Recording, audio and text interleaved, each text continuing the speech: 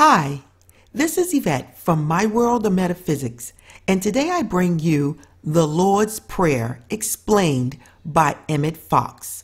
This is a metaphysical interpretation of the Lord's Prayer. So if you want to know the truth about this powerful prayer and you want to make changes to your life, listen to this audiobook all the way to the end, and don't forget to like and subscribe, and don't forget to tap that bell. If you're new to My World of Metaphysics, this is the Law of Attraction Metaphysical YouTube channel that brings you information in an easy to understand manner to change your life. So now let's get started. The Lord's Prayer by Emmet Fox, from the 1934 collection, The Sermon on the Mount. The Lord's Prayer is the most important of all the Christian documents. It was carefully constructed by Jesus with very certain clear ends in mind. That is why, of all his teachings, it is by far the best known and the most often quoted. It is, indeed, the one common denominator of all the Christian churches. Every one of them, without exception, uses the Lord's Prayer. It is perhaps the only ground upon which they all meet. Every Christian child is taught the Lord's Prayer, and any Christian who prays at all says it almost every day. Its actual use probably exceeds that of all other prayers put together. Undoubtedly, everyone who is seeking to follow along the way that Jesus led should make a point of using the Lord's Prayer and using it intelligently every day. In order to do this, we should understand that the prayer is a carefully constructed organic whole. Many people rattle through it like parrots, forgetful of the warning that Jesus gave us against vain repetitions, and of course no one derives any profit from that sort of thing. The Great Prayer is a compact formula for the development of the soul. It is designed with the utmost care for that specific purpose, so that those who use it regularly with understanding will experience a real change of soul. The only progress is this change, which is what the Bible calls being born again. It is the change of soul that matters. The mere acquisition of fresh knowledge received intellectually makes no change in the soul. The Lord's Prayer is especially designed to bring this change about, and when it is regularly used, it invariably does so. The more one analyzes the Lord's Prayer, the more wonderful in its construction seems to be. It meets everybody's need just at his own level. It not only provides a rapid spiritual development for those who are sufficiently advanced to be ready, but in its superficial meaning, it supplies the more simple-minded and even the more materially minded people with just what they need at the moment, if they use the prayer sincerely. The greatest of all prayers was designed with still another purpose in view, quite as important as either of the others. Jesus foresaw that, as centuries went by, his simple, primitive teaching would gradually become overlain by all sorts of external things which really have nothing whatever to do with it. He foresaw that men who had never known him, relying quite sincerely, no doubt, upon their own limited intellects, would build up theologies and doctrinal systems, obscuring the direct simplicity of the spiritual message and actually erecting a wall between God and man. He designed his prayer in such a way that it would pass safely through those ages without being tampered with. He arranged it with consummate skill so that it could not be twisted or distorted or adapted to any man-made system, so that, in fact, it would carry the whole Christ message within it, and yet not have anything on the surface to attract the attention of the restless, managing type of person. So it has turned out that, through all the changes and chances of Christian history, this prayer has come through to us uncorrupted and unspoiled. The first thing that we notice is that the prayer naturally falls into 7 clauses. This is very characteristic of the Oriental tradition. 7 symbolizes individual soul, just as the number 12 in the same convention stands for corporate completeness. In practical use, we often find an 8th clause added, "Thine is the kingdom, the power, and the glory." But this, though in itself an excellent affirmation, is not really a part of the prayer. The 7 clauses are put together with the utmost care, in perfect order and sequence, and they contain everything that is necessary for the nourishment of the soul. Let us consider the first clause, Our Father. This simple statement in itself constitutes a definite and complete system of theology. It fixes clearly and distinctly the nature and character of God. It sums up the truth of being.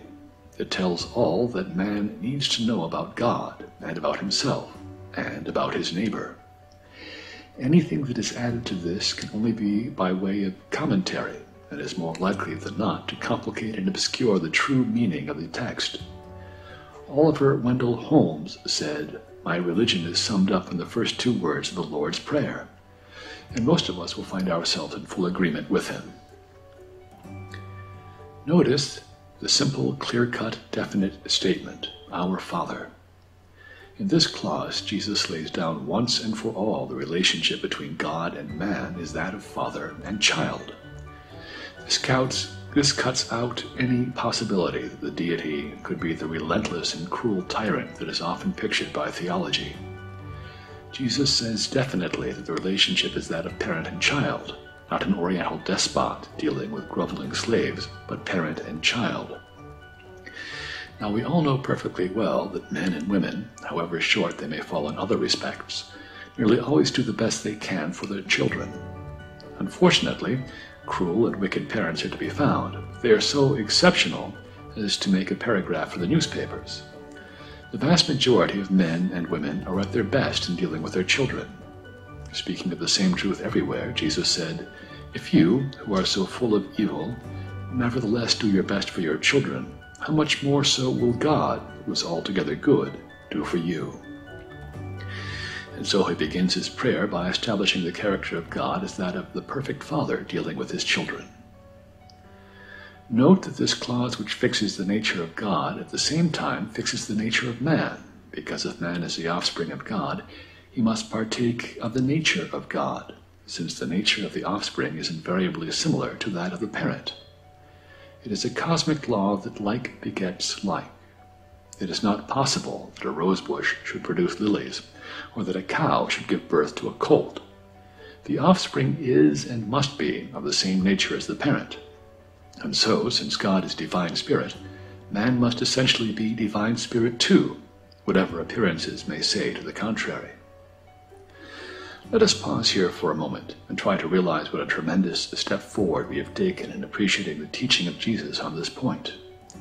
Do you not see that at a single blow it swept away 99% of all the old theology with its avenging God, its chosen and favored individuals, its external hellfire, and all the other horrible paraphernalia of man's diseased and terrified imagination? God exists, and the eternal, all-powerful, all-present God is the loving Father of mankind. If you would meditate upon this fact until you had some degree of understanding of what it really means, most of your difficulties and physical ailments would disappear, for they are rooted and grounded in fear. The underlying cause of all trouble is fear. If only you could realize to some extent that omnipotent wisdom is your living, loving Father, most of your fears would go. If you could realize it completely, every negative thing in your life would vanish away, and you would demonstrate perfection in every phase. Now you see the object that Jesus had in mind when he placed this clause first. Next we see that the prayer says not my Father, but our Father, and this indicates, beyond the possibility of mistake, the truth of the brotherhood of man. It forces upon our attention at the very beginning the fact that all men are indeed brethren, the children of one Father, and that there is neither Jew nor Greek, there is neither bond nor free, there is neither chose nor unchosen, because all men are brethren. Here Jesus is making his second point, ends all the tiresome nonsense about a chosen race, about the spiritual superiority of any one group of human beings over any other group. He cuts away the illusion that members of any nation or race or territory or group or class or color are, in the sight of God, superior to any other group. A belief in the superiority of one's own particular group, or herd as the psychologists call it, is an illusion to which mankind is very prone, but in the teaching of Jesus it has no place. He teaches that the thing that places a man in the spiritual condition of his own individual soul, and that as long as he is upon the spiritual path, it makes no difference whatever to what group he belongs or does not belong. The final point is the implied command that we are to pray not only for ourselves, but for all mankind. Every student of truth should hold the thought of the truth of being for the whole human race for at least a moment each day, since none of us lives to himself, nor dies to himself. For indeed we are all truly, and in a much more literal sense than people are aware, limbs of one body. Now we begin to see how very much more than appears on the surface is contained in those simple words, Our Father. Simple, one might almost say innocent, as they look.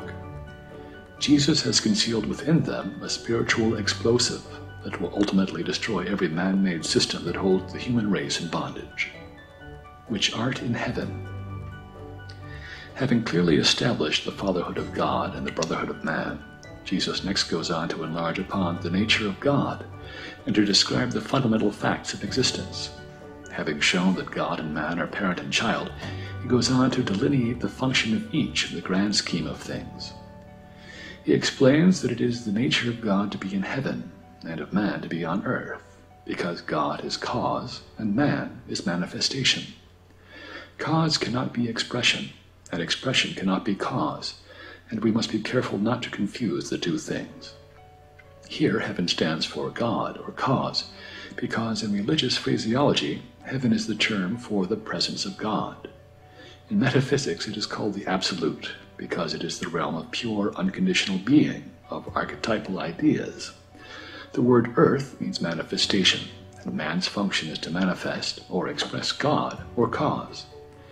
In other words, God is the infinite and perfect cause of all things, but cause has to be expressed, and God expresses himself by means of man.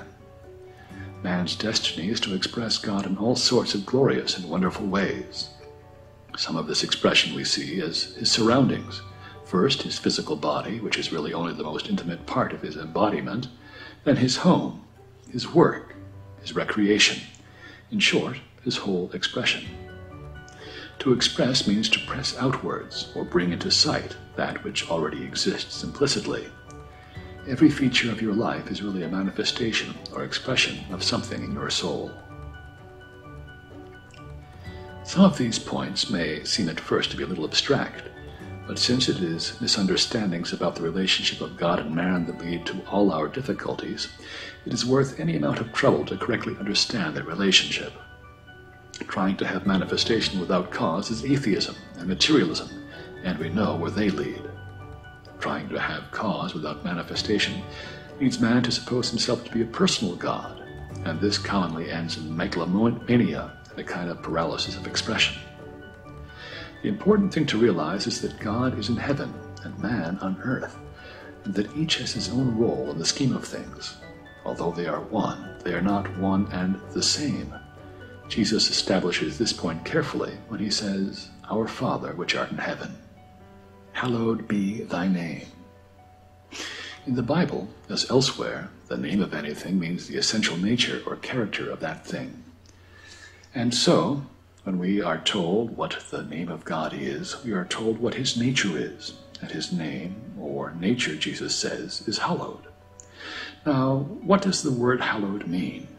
Well, if you trace the derivation back into Old English, you will discover a most extraordinary, interesting, and significant fact. The word hallowed has the same meaning as holy, whole, wholesome, and heal, or healed. So we see that the nature of God is not merely worthy of our veneration, but is complete and perfect, altogether good. Some very remarkable consequences follow from this.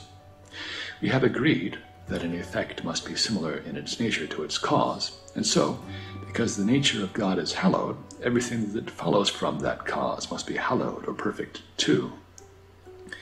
Just as a rosebush cannot produce lilies, so God cannot cause or send anything but perfect good. As the Bible says, the same fountain cannot send forth both sweet and bitter water. From this it follows that God cannot, as people sometimes think, send sickness or trouble or accidents, much less death, for these things are unlike his nature. Hallowed be thy name means thy nature is altogether good, and thou art the author only of perfect good, of purer eyes than to behold evil, and canst not look on iniquity. If you think that God has sent any of your difficulties to you, for no matter how good a reason, you are giving power to your troubles, and this makes it very difficult to get rid of them. Thy kingdom come, thy will be done in earth as it is in heaven. Man, being manifestation or expression of God, has a limitless destiny before him. His work is to express, in concrete, definite form, the abstract ideas with which God furnishes him, and in order to do this, he must have creative power. If he did not have creative power, he would be merely a machine through which God worked, an automaton. But man is not an automaton. He is an individualized consciousness. God individualizes himself in an infinite number of distinct focal points of consciousness, each one quite different, and therefore each one is a distinct way of knowing the universe, each a distinct experience. Notice carefully that the word individual means undivided. The consciousness of each one is distinct from God and from all others, and yet none are separated. How can this be? How can two things be one and yet not one and the same? The answer is that in matter, which is finite, they cannot, but in spirit, which is infinite, they can. With our present limited three-dimensional consciousness, we cannot see this, but intuitively can understand it through prayer. If God did not individualize himself, there would be only one experience. As it is, there are as many universes as there are individuals to form them through thinking. Thy kingdom come means that it is our duty to be ever occupied in helping to establish the kingdom of God on earth. That is to say, our work is to bring more upon this plane. That is what we are here for. The old saying, God has a plan for every man, and he has one for you, is quite correct. God has glorious and wonderful plans for every one of us. He has planned a splendid career full of interest, life, and joy for each. And if our lives are dull, or restricted, or squalid, that is not his fault, but ours. If only you will find out the one thing God intends you to do, and will do it, you will find that all doors will open to you, all obstacles in your path will melt away. You will be acclaimed a brilliant success. You will be most liberally rewarded from the monetary point of view, and you will be gloriously happy. There is a true place in life for each one of us, upon the attainment of which we shall be completely happy and perfectly secure. On the other hand, until we do find our true place, we shall never be either happy or secure, no matter what other things we may have. Our true place is the one place where we can bring the kingdom of God into manifestation and truly say, Thy kingdom come. We have seen that man too often chooses to use his free will in a negative way. He allows himself to think wrongly, selfishly, and this wrong thinking brings upon him all his troubles. Instead of understanding that it is his essential nature to express God, to be ever about his Father's business, he tries to set up upon his own account. All our troubles arise from just this folly. We abuse our free will, trying to work apart from God, and the very natural result is all the sickness, poverty, sin, trouble, and death that we find on the physical plane. We must never for a moment try to live for ourselves, or make plans or arrangements without reference to God, or suppose that we can be either happy or successful if we are seeking any other end than to do his will. Whatever our desire may be, whether it is something concerning our daily work, or our duty at home, our relations with our fellow men, or private plans for the employment of our own time, if we seek to serve self instead of God, we are ordering trouble, disappointment, and unhappiness, notwithstanding what the evidence to the contrary might seem to be. Whereas, if we choose what, through prayer, we know to be his will, then we are ensuring for ourselves ultimate success, freedom, and joy, however much self-sacrifice and self-discipline it may involve at the moment. Our business is to bring our whole nature as fast as we can into conformity with the will of God, by constant prayer and unceasing, though unanxious, watching. Our wills are ours to make them thine. In his will is our peace, said Dante, and the Divine Comedy is really a study in fundamental states of consciousness.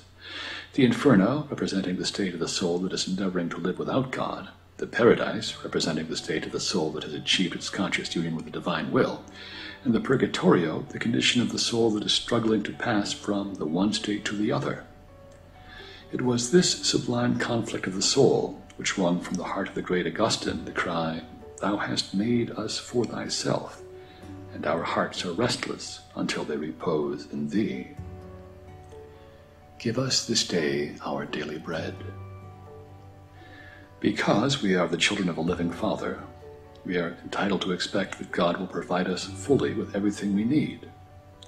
Children naturally and spontaneously look to their human parents to supply all their wants. And in the same way, we should look to God to supply ours. If we do so in faith and understanding, we shall never look in vain. It is the will of God that we should all lead healthy, happy lives, full of joyous experience, that we should develop freely and steadily, day by day and week by week, as our pathways unfold more and more until the perfect day.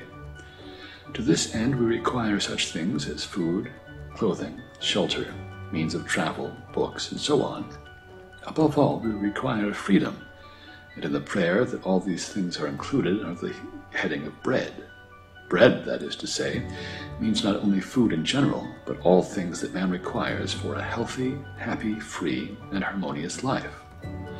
But in order to obtain these things, we have to claim them, not necessarily in detail, but we have to claim them, and we have to recognize God and God alone as the source and fountainhead of all our good.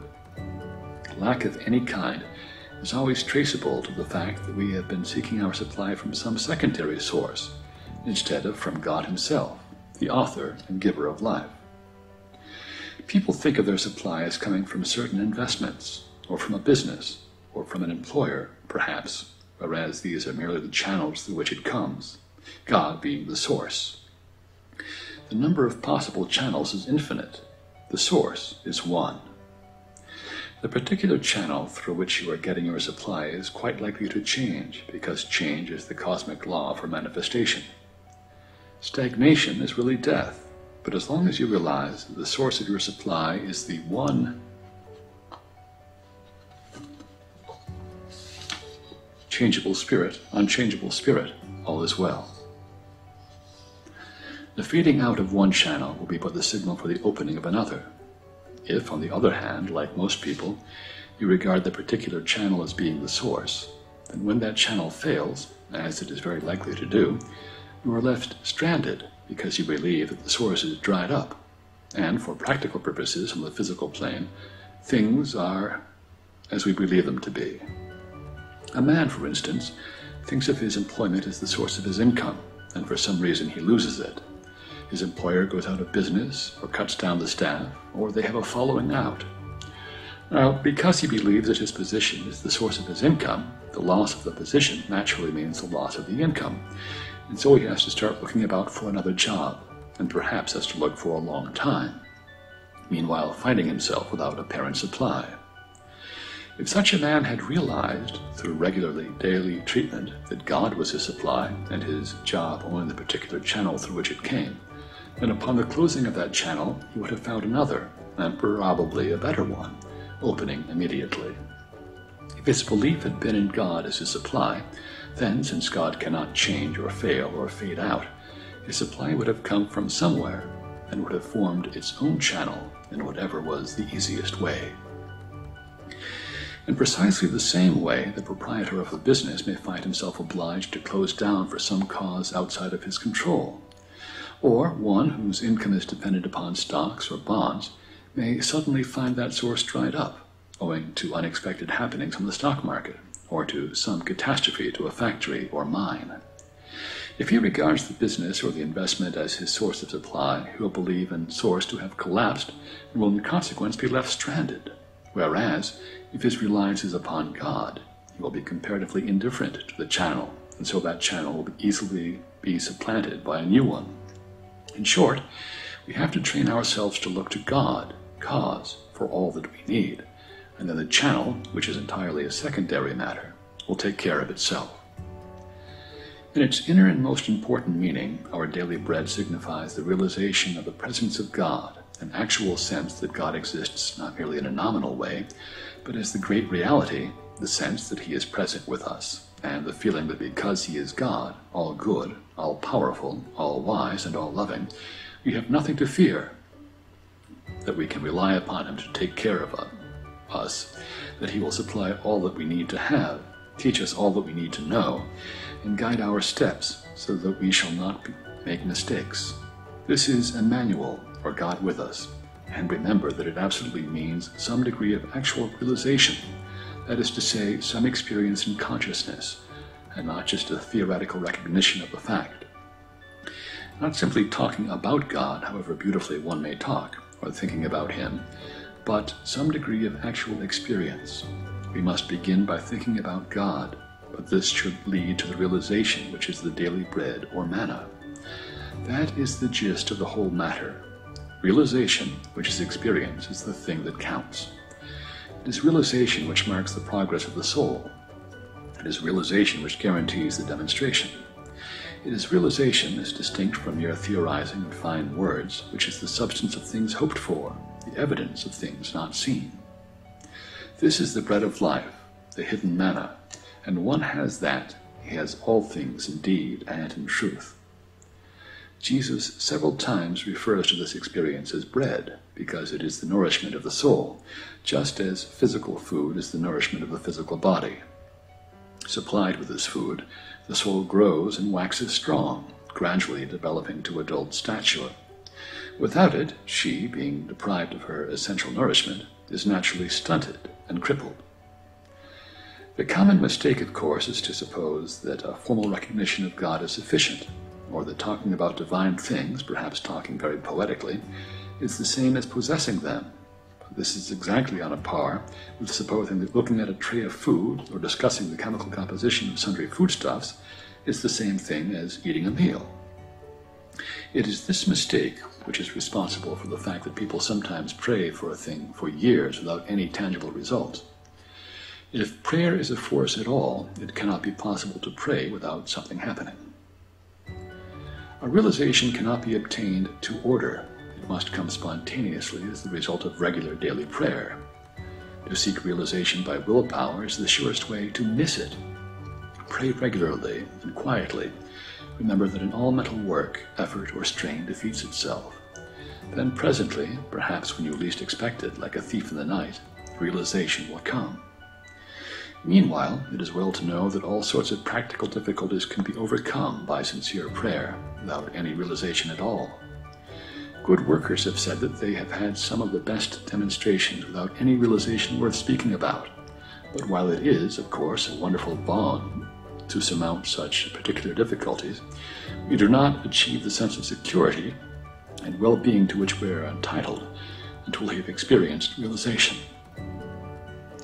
Another reason why the food or bread symbol for the experience of the presence of God is such a telling one is that the act of eating food is essentially a thing that must be done for oneself. No one can assimilate food for another. One may hire servants to do all sorts of other things for him, but there is one thing that one must positively do for himself, and that is to eat his own food. In the same way, the realization of the presence of God is a thing that no one else can have for us. We can and should help one another in the overcoming of specific difficulties, bear ye one another's burdens.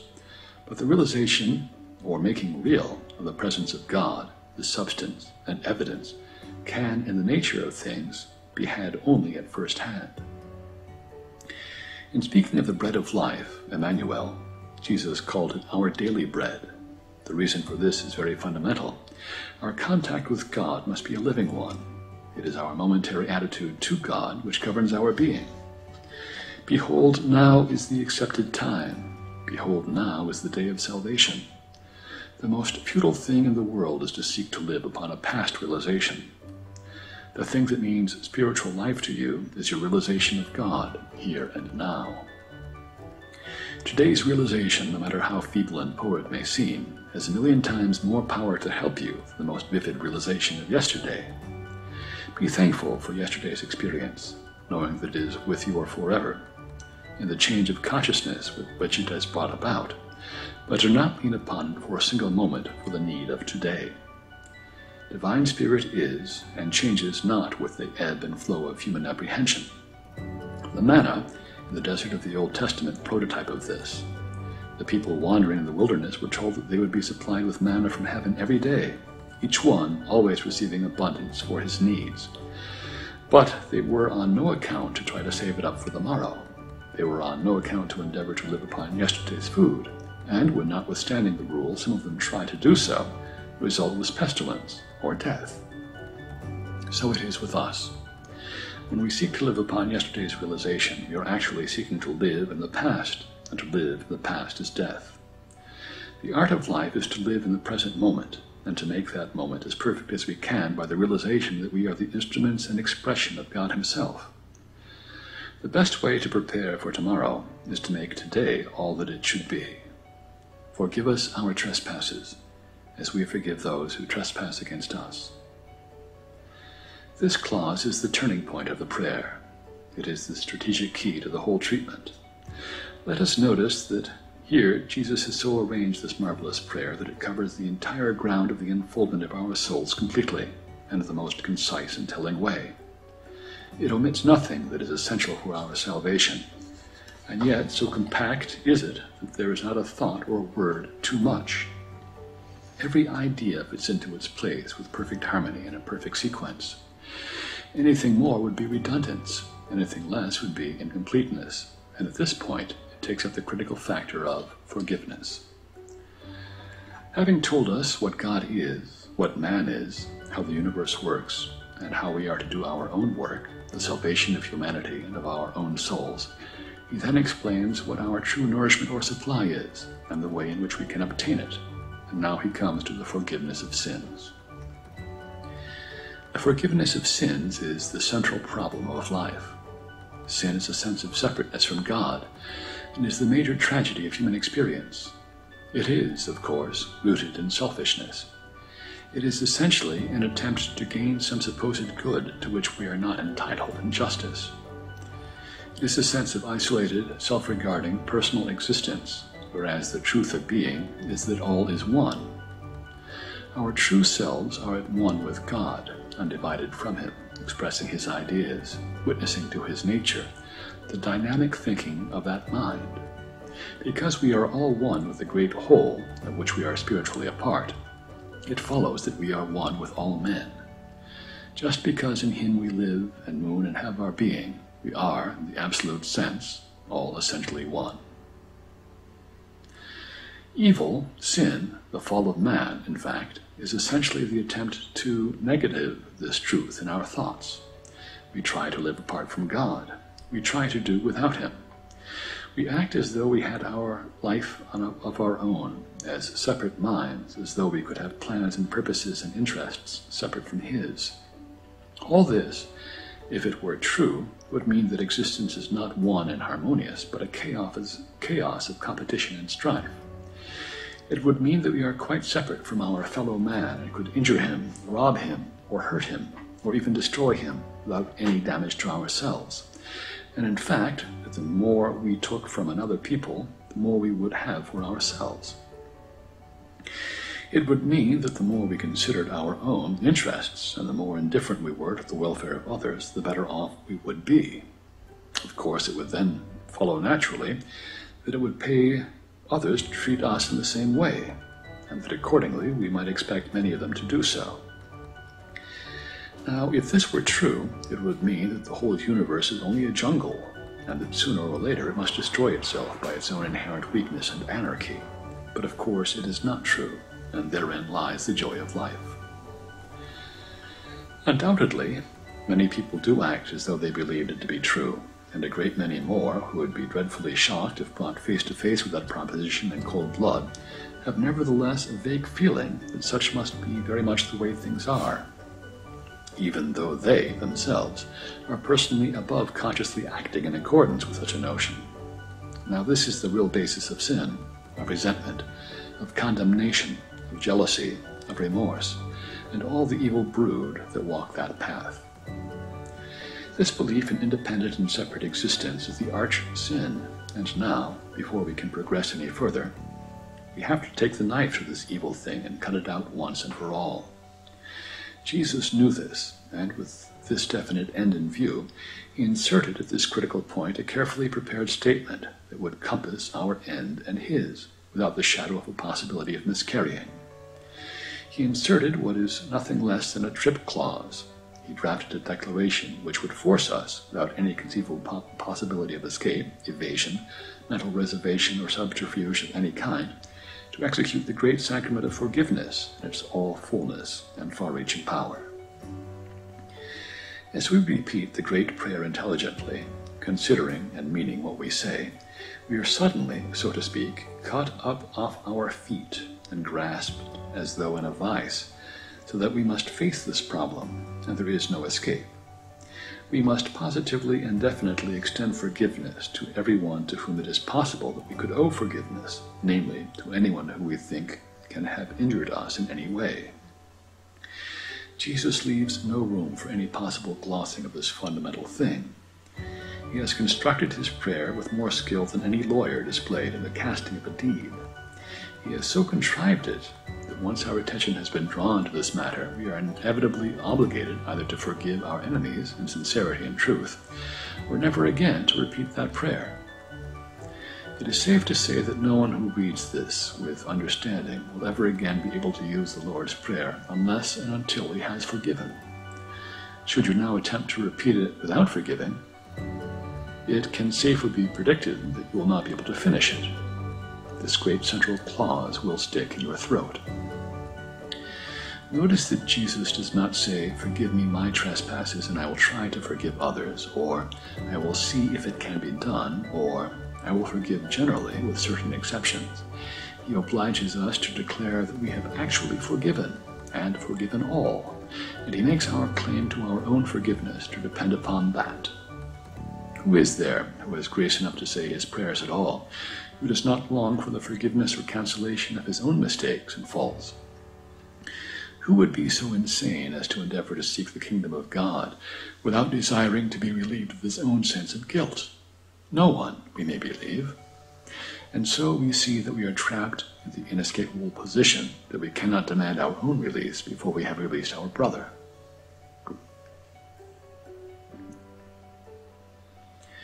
The forgiveness of others is the vestibule of heaven, and Jesus knew it, and has led us to the door.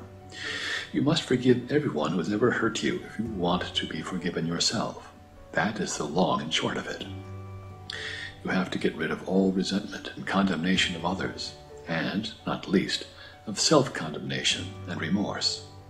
You have to forgive others, and having discontinued your own mistakes, you have to accept the forgiveness of God for them too, or you cannot make any progress.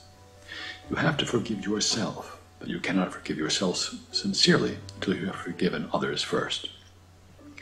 Having forgiven others, you must be prepared to forgive yourself too, for to refuse to forgive oneself is only spiritual pride, and by that sin fell the angels.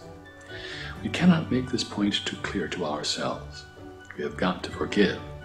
There are few people in the world who have not at some time or other been hurt, really hurt, by someone else, or been disappointed, or injured, or deceived, or misled. Such things sink into the memory, or they usually cause inflamed and festering wounds, and there's only one remedy. They are to be plucked out and thrown away. And the one and only way to do that is by forgiveness. Of course, nothing in all the world is easier than to forgive people who have not hurt us very much. Nothing is easier than to rise above the thought of a trifling loss. Anybody will be willing to do this, but what the law of being requires of us is that we forgive not only these trifles, but the very things that are so hard to forgive that at first it seems impossible to do it at all. The despairing heart cries, "It is too much to ask. That thing means too much to me. It is impossible. I cannot forgive." But the Lord's Prayer makes our own forgiveness from God, which means our escape from guilt and limitation, dependent upon just this very thing. There is no escape from this, and so forgiveness there must be, no matter how deeply we may have been injured or how terribly we may have suffered. It must be done. If your prayers are not being answered, search your consciousness and see if there is not someone whom you have yet to forgive. Find out if there is not some old thing about which you are very resentful. Search and see if you are not really holding a grudge, or maybe camouflage in some self-righteous way against some individual or some body of people, a nation, a race, a social class, some religious movement, or which you disapprove perhaps, a political party or whatnot. If you are doing so, then you have an act of forgiveness to perform, and when this is done, you will probably make your demonstration. If you cannot forgive at present, you will have to wait for your demonstration until you can, and you will have to postpone finishing your recital of the Lord's Prayer too, or involve yourself in the position that you do not desire the forgiveness of God. Setting others free means setting yourself free, because resentment is really a form of attachment. It is a cosmic truth that it takes two to make a prisoner, the prisoner and a jailer. There is no such thing as being a prisoner on one's own account. Every prisoner must have a jailer, and the jailer is as much a prisoner as his charge. When you hold resentment against anyone, you are bound to that person by a cosmic link, a real, though mental chain. You are tied by a cosmic tie to the thing that you hate. The one person, perhaps in the whole world, whom you most dislike, is the very one to whom you are attaching yourself by a hook that is stronger than steel. Is this what you wish? Is this the condition in which you desire to go on living? Remember, you belong to the thing with which you are linked in thought, and at some time or another, if that tie endures, the object of your resentment will be drawn against into your life, perhaps to work further havoc. Do you think that you can afford this? Of course, no one can afford such a thing, and so the way is clear. You must cut all such ties by a clear and spiritual act of forgiveness. You must loose him and let him go. By forgiveness, you set yourself free. You save your soul. And because the law of love works alike for one and for all, you help to save his soul too, making it just so much easier for him to become what he ought to be. But how, in the name of all that is wise and good, is the magic act of forgiveness to be accomplished when we have been so deeply injured that, though we have long wished with all our hearts that we could forgive, we have nevertheless found it impossible? We have tried and tried to forgive, but have found the task beyond us.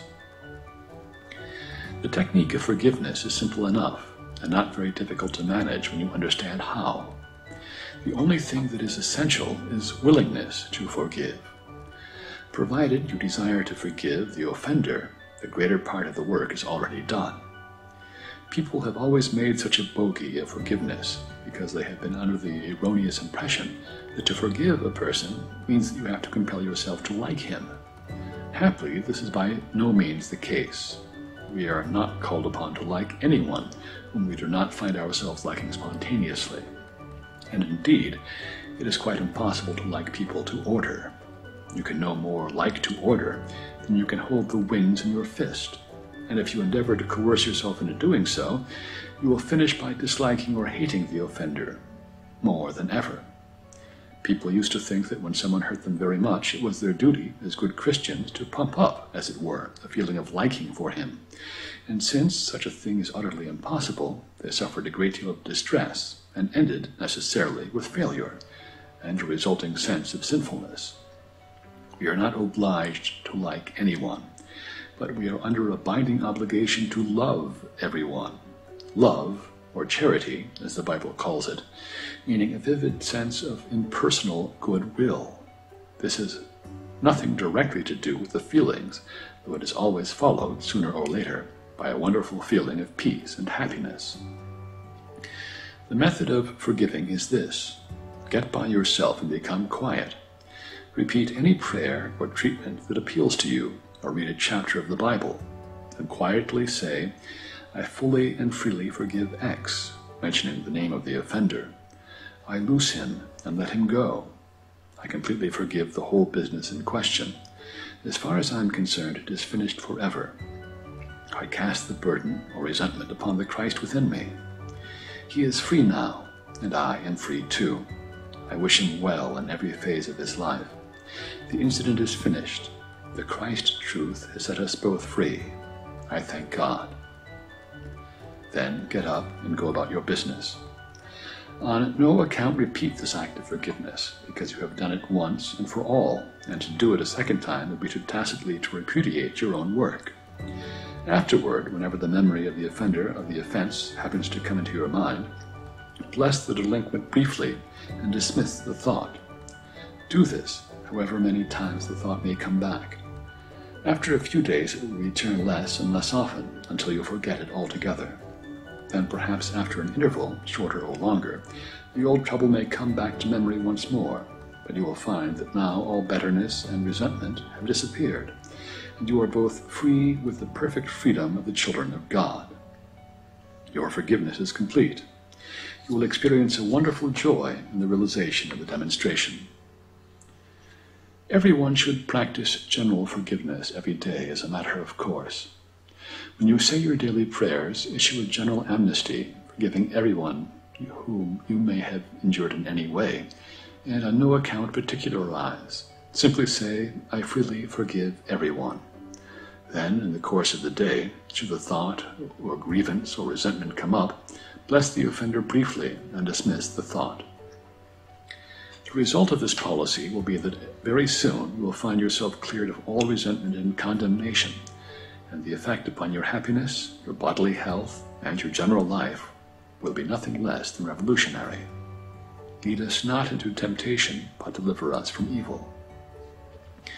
This clause has perhaps caused more difficulty than any other part of the prayer. For many earnest people, it has been a veritable stumbling block.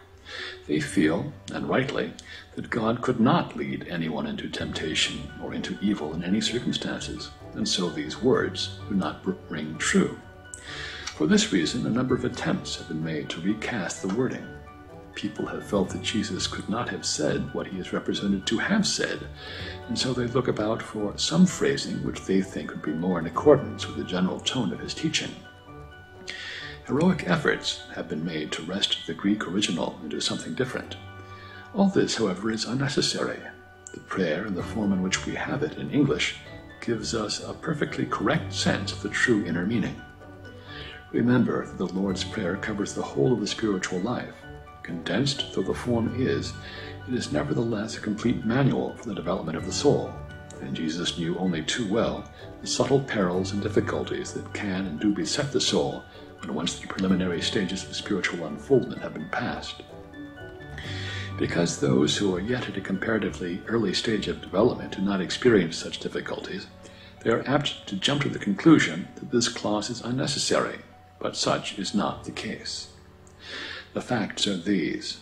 The more you pray, the more time you spend in meditation and spiritual treatment, the more sensitive you become. And if you spend a great deal of time working on your soul in the right way, you will become very sensitive. This is excellent, but like everything in the universe, it works both ways. The more sensitive and spiritual you become, the more powerful and effective are your prayers. You do better healing and you advance rapidly. But for the same reason, you also become susceptible to forms of temptation that simply do not beset those at an earlier stage. You will also find that for ordinary faults, even things that many men and women in the world would consider to be trifling, you will be sharply punished, and this is well because it keeps you up to the mark. The seemingly minor transgressions, the little foxes that spoil the vines, would fritter away our spiritual power if not promptly dealt with. No one at this level will be tempted to pick a pocket or burgle a house. This does not by any means imply that one who will not have difficulties, and because of their subtlety, even greater difficulties to meet. As we advance, new and powerful temptations await us on the path, ever ready to hurl us down if we are not watchful. Temptations to work for self-glory and self-aggrandizement instead of for God. for personal honors and distinctions, even for material gain, temptations to allow personal preferences to hold sway in our councils, when it is our sacred duty to deal with all men in perfect impartiality. Above and beyond all other sins, the deadly sins of spiritual pride, truly the last infirmity of noble mind, lurks on this road. Many fine souls who have triumphantly surmounted all other testing have lapsed into a condition of superiority and self-righteousness that has fallen like a curtain of steel between them and God. Great knowledge brings great responsibility. Great responsibility, betrayed, brings terrible punishment in its train. Noblesse oblige is preeminently true in spiritual things. One's knowledge of the truth, however little it may be, is a sacred trust for humanity that must not be violated. While we should never make the mistake of casting our pearls before swine, or urge the truth in quarters where it is not welcome, yet we must do all that we wisely can do to spread the true knowledge of God among mankind, that not one of these little ones may go hungry through our selfishness or our neglect. Feed my lambs, feed my sheep. The old occult writers were so vividly sensible of these dangers that, with their instinct for dramatization, they spoke of the soul as being challenged by various tests as it traversed the upward road.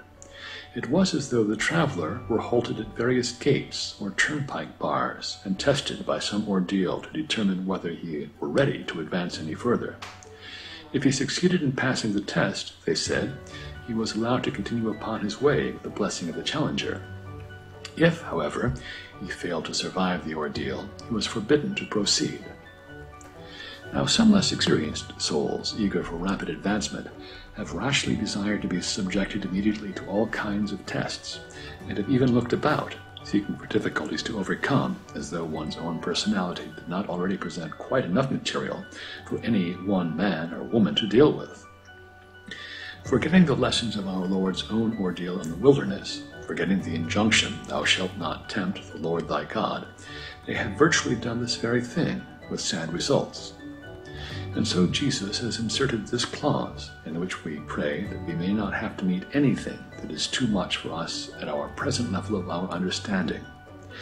And if we are wise and work daily as we should for wisdom, understanding, purity, and the guide of the Holy Spirit, we never shall find ourselves in any difficulty for which we have not the understanding necessary to clear ourselves.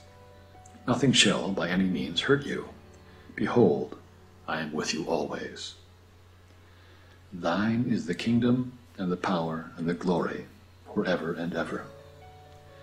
This is a wonderful gnomic saying, summing up the essential truth of the omnipresence and the allness of God. It means that God is indeed all in all, the doer, the doing, and the deed, and one can say also the spectator. The kingdom in this sense means all creation on every plane, for that is the presence of God, God as manifestation or expression. The power, of course, is the power of God. We know that God is the only power, and so when we work, as when we pray, it is really God doing it by means of us. Just as the pianist produces his music by means of or through his fingers, so may mankind be thought of as the fingers of God. He is the power. If, when you are praying, you hold the thought that it is really God who is working through you, your prayers will gain immeasurably in efficiency. Say, God is inspiring me. If when you have any ordinary thing to do, you hold the thought, divine intelligence is working through me now, you will perform the most difficult tasks with astonishing success. The wondrous change that comes over us as we gradually realize what the omnipresence of God really means transfigures every phase of our lives, turning sorrow into joy, age into youth, and dullness into light and life. This is the glory, and the glory which comes to us is, of course, God's too. And the bliss we know is that in that experience is still God himself, who is knowing the bliss through us. And the bliss we know in that experience is still God himself, who is knowing that bliss through us. Amen. Emmet Fox, The Lord's Prayer from the Sermon on the Mount.